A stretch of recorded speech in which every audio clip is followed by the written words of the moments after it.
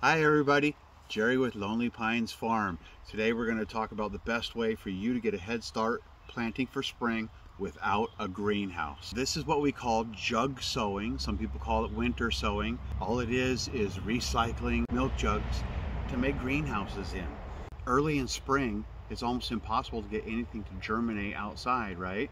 So unless you're planting in 72 trays and under lights, or you have a greenhouse, you can't really get a head start. This makes a fantastic little greenhouse. Last year we planted a bunch of onions, some herbs, some flowers as well, lettuces, spinach, all those things. Early season crops did fantastic in these jugs. And now's the time to start them. It doesn't matter if it's raining or snowing or freezing in your neck of the woods, doesn't matter.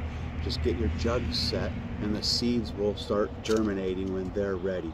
And it'll be months before you could do it outside in the cold soil. You find yourself just a regular old-fashioned milk jug, okay?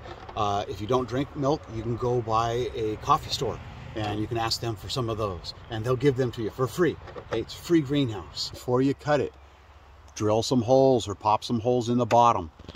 Then also pop some holes in the side. This is for drainage, okay? If these ones get plugged, these ones still work. Just drill a little hole here maybe, and that'll help you cut around here. And I did this with scissors, probably the easiest way to go. And you want to leave a little bit right there. Look at that, it's got its own little handle, carrying case. Waka waka waka. And then we'll get some seeds in here and we're going to tape this up, and you can do this with your kids. It's so easy. This really is something that they do in grade school. In fact, teachers, great thing to do with your students. With it, this is a white onion, a storage onion, and there's probably well, there's 2 grams worth. There's probably 150 seeds in here. And we're actually going to put them all in here, and when they sprout, they'll start growing up out at the top of the lid, and then we'll transplant them into the garden. They don't stay in here the whole time. This is just your greenhouse, the way to get started. We use this Earth Grow. You can find it at a big box store, whatever you have close to you, okay? Just good potting soil. Just rough them up a little bit. Make sure they have good contact. And there you have it. You just made your own greenhouse. How easy is that? So you're going to want to keep a little bit of moisture in here. Heft this. This is wet soil. So heft this and feel how heavy that is. If yours starts getting dry, just stick the hose in there and give it a little squirt and it'll be just fine. Tape it up nice and tight. And don't forget to mark it so you know what's in there, because you'll hate it if you forget it.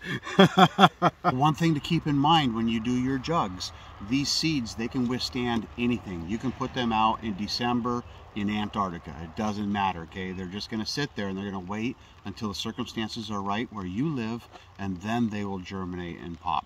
So you don't need to do anything to them all winter, okay? However, when your seeds start germinating and you have leaf growth in here, if you're expecting a snow or a freeze, then you need to cover them. So I recommend keeping them all together, and then you can just put a blanket or an old sleeping bag or whatever over the top of them so they don't freeze to death. But until they pop, you're golden.